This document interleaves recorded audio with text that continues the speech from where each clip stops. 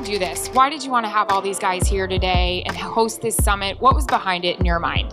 Well, I feel like a lot of times NFL rookies don't really get the real, and we wanted to give them, extended information opposed to what they're getting from the NFL. We wanted to give them an extended hand, an extended brotherhood, and let them know that we're here for them, to teach them more about things that they're going to be going through and things they should be prepared for. So, and what better way to do it than to have, myself, some NFL players, some icons, and some personalities that can come out here and really give you some information that, is going to be worthy to you when you're doing what you're doing out here, trying to progress as an NFL rookie to become, a real NFL star. So that's why I wanted to put this event together, because I'm so close to these kids that I coach in my league, and a lot of those guys are going to the NFL. So I felt like it's my duty to reach back and to do what I'm doing today.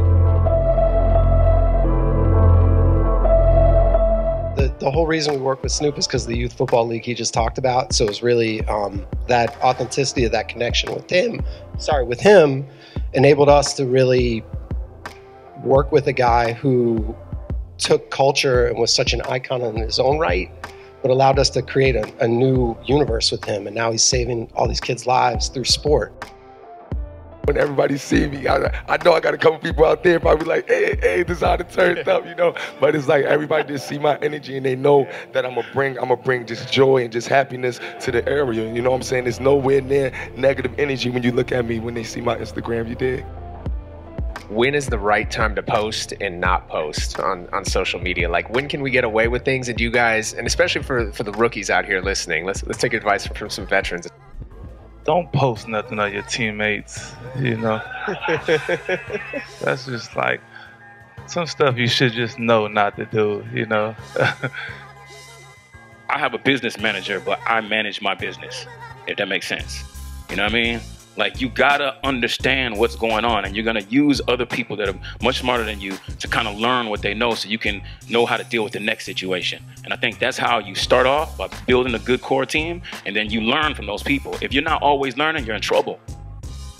If you can free yourself from the idea that meat has to come from a chicken, cow, or pig, and instead to think about meat as a composition of amino acids, lipids, minerals, and water, you can then start to make really great meat, because you can make meat that has no cholesterol.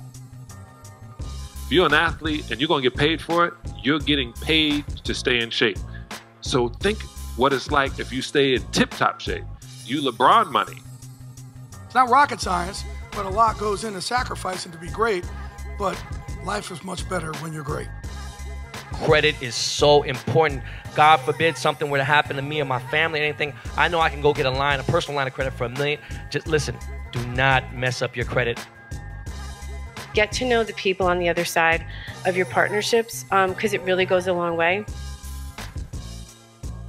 What would you like, when it's all said and done, your legacy to be? I want my legacy to be one who was known to diversify his portfolio.